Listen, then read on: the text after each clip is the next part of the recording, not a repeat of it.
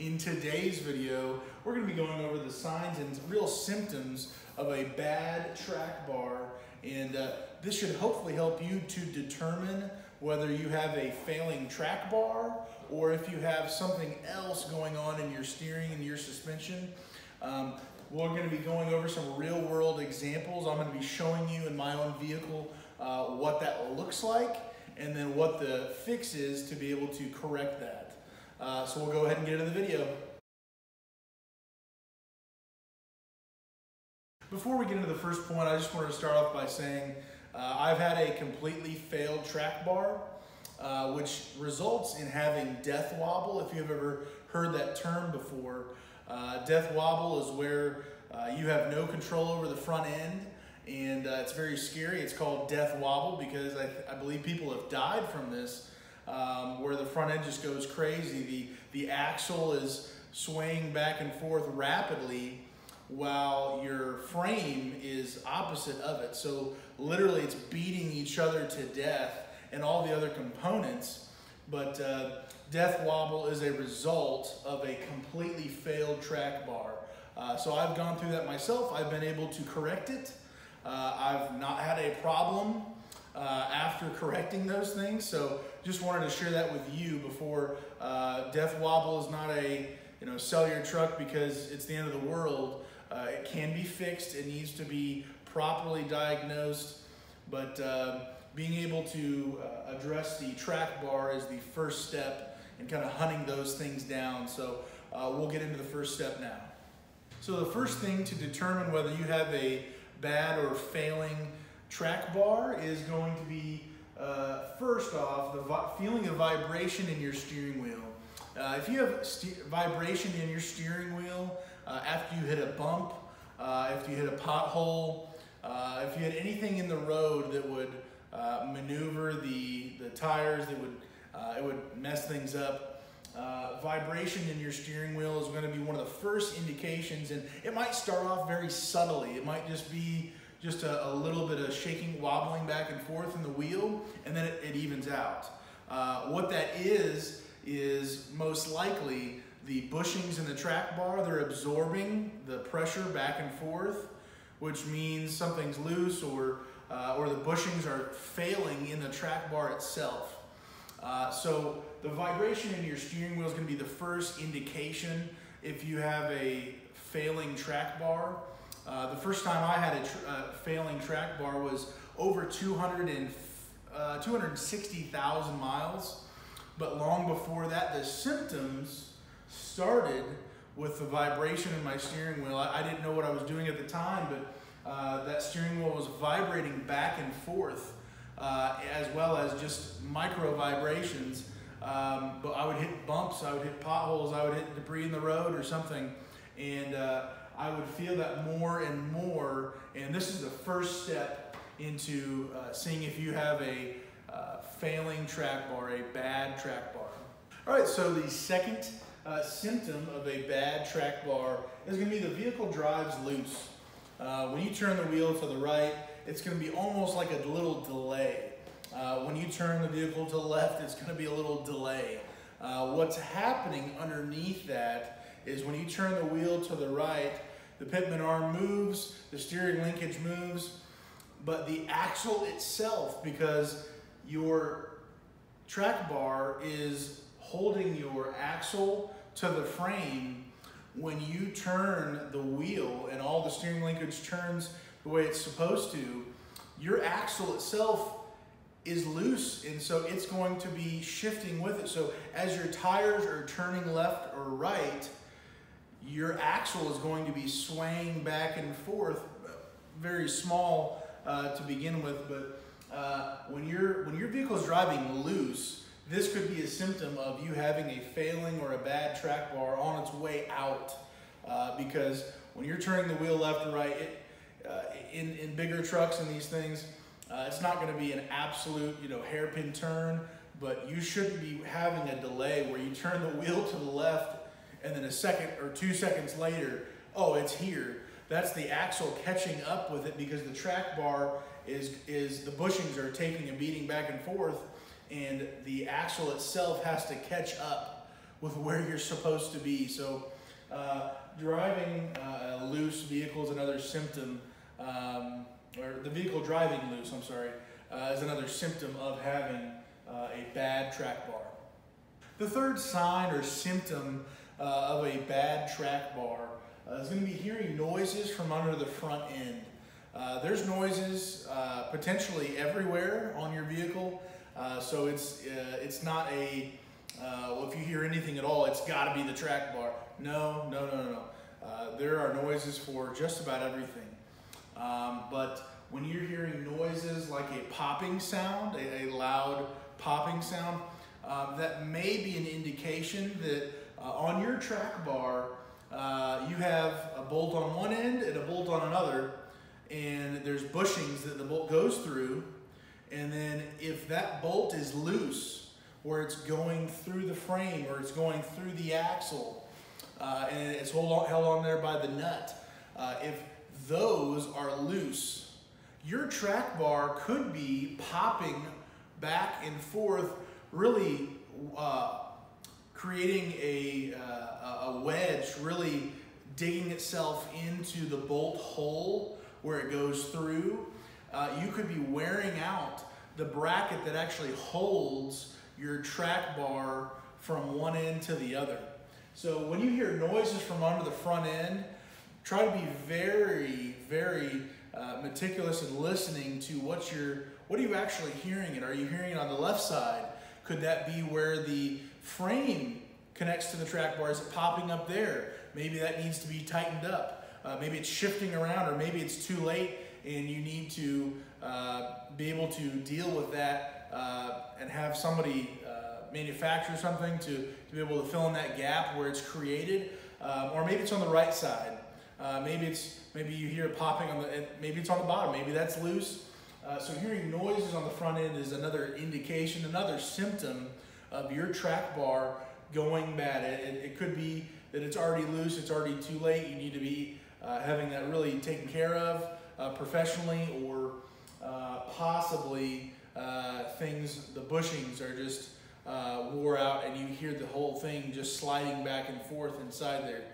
So this would be another sign or symptom of a bad track bar, hearing noises.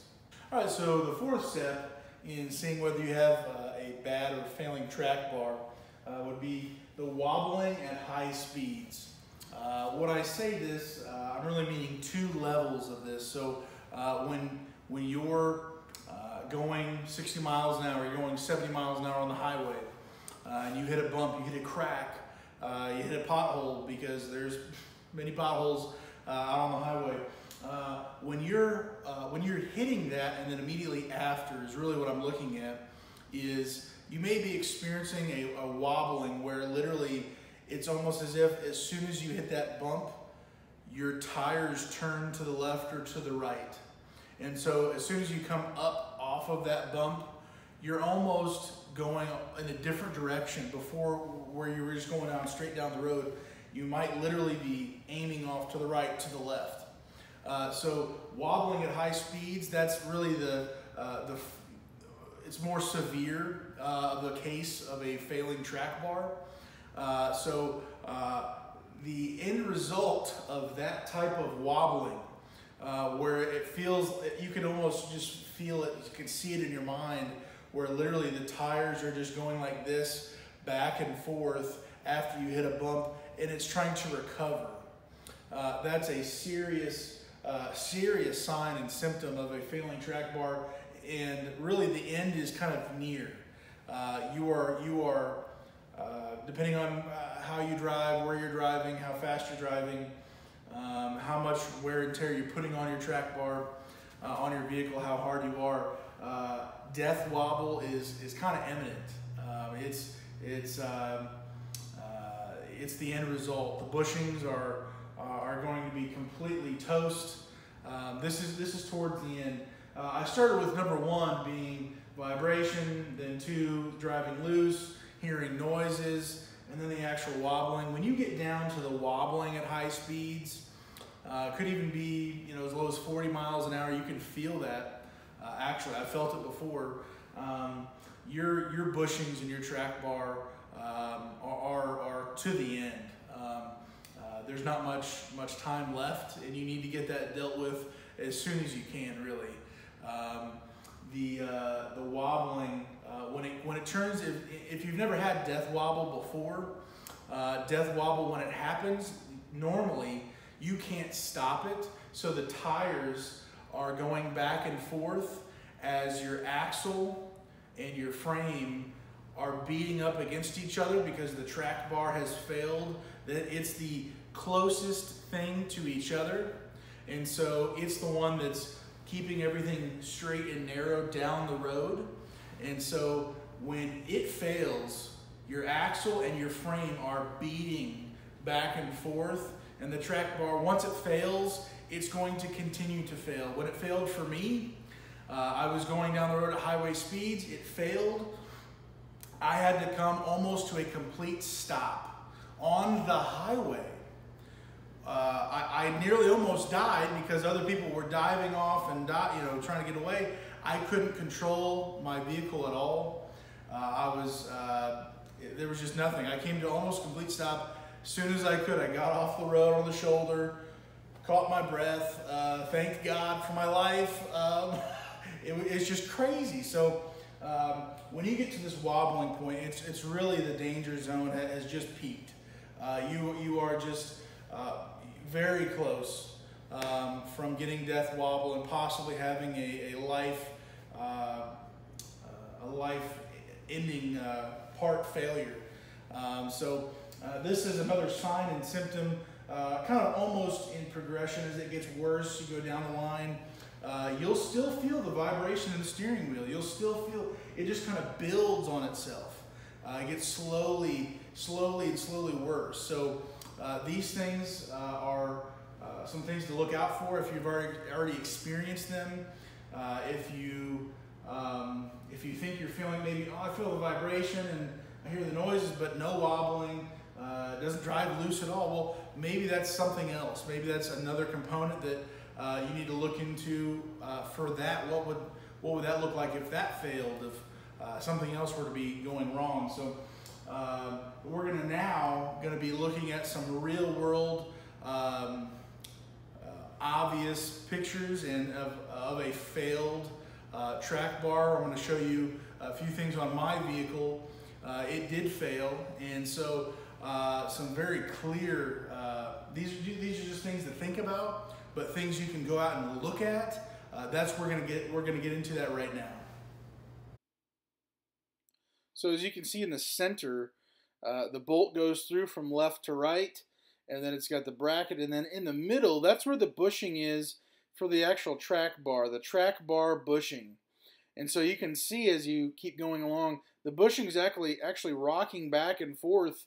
It's so violent that the whole frame is actually shaking back and forth. That's a major indication that your track bar bushing has failed. All right, so to be able to help us understand what's really going on here, I did my best. I cannot draw to save my life, but this is what I came up with. This is to represent the actual frame of the truck, and then this is the axle.